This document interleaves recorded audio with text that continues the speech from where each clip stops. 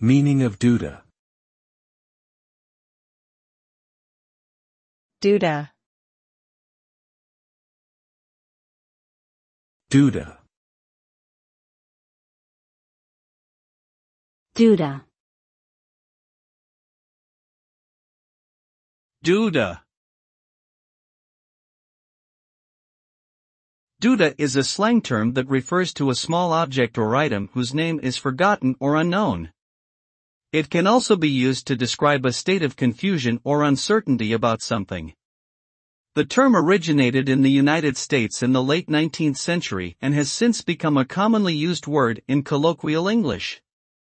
Its precise origins are unknown, but it may have developed from the phrase doodah, which means a decorative object or ornament. Overall, doodah is a versatile and informal term that can be used in a variety of contexts.